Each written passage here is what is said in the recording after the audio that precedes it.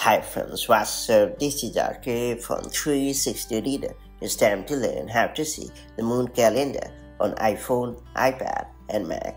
Thanks to a recent update, you can access the moon module in the stock Apple Weather app on your iPhone, iPad, and Mac to view the lunar phase calendar, next new moon, full moon day, moonset, moonrise time, moon illumination, and much more. That said, let me show you how it's done the quick way.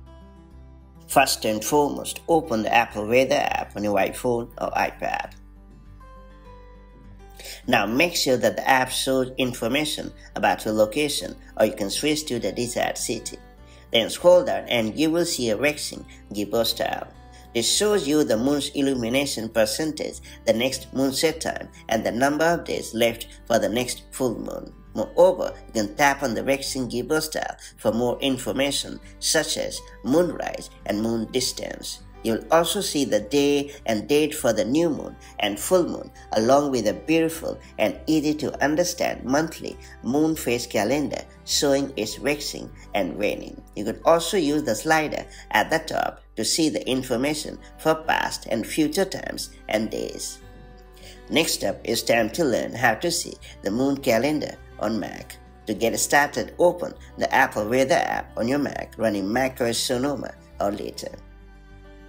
Then select My Location or the desired city from the left sidebar.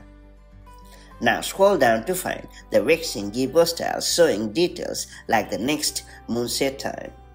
Then click on the waxing gibbous style for more information like illumination, moonset, moonrise, next full moon, distance, lunar phase calendar, and new moon and full moon dates.